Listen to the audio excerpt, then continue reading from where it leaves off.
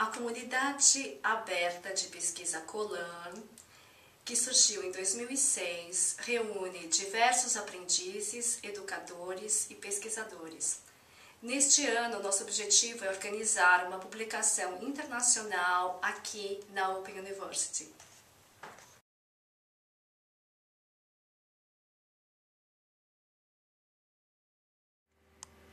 Open Scout is a project funded by the European Community, whose aim is to provide an online service for users to easily find, access, use and exchange open content for management education.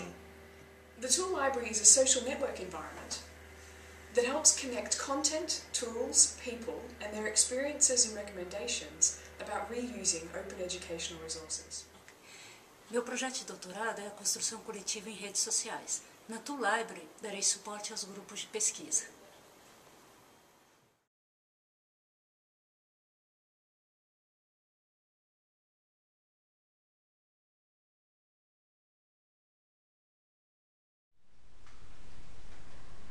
Para criar esta publicação, nossa coletividade será construída na Tool Library. Por isso, todos devem fazer seu registro aqui. Neste ambiente, temos uma área da comunidade Colearn, que será o nosso local de encontro para todas as dúvidas e ideias sobre esta obra.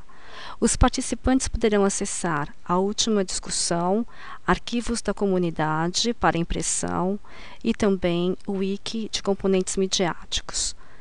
Nesta wiki, nós temos três conteúdos. O primeiro, a coletividade de pesquisa, é um microartigo que introduz o conceito e também apresenta estas duas atividades. Este microartigo é um exemplo de como um texto pode integrar os componentes midiáticos, uma imagem, um slide e um videoclipe. Também um mapa. Os participantes poderão clicar nos objetos e acessar, então, os componentes. Por exemplo, aqui a apresentação no slide share sobre o conceito de coletividade.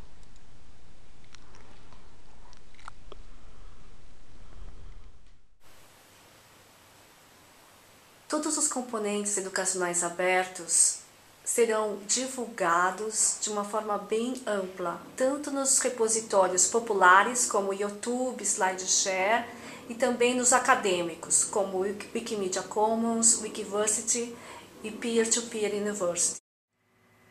Os capítulos serão também publicados para usuários de tablet.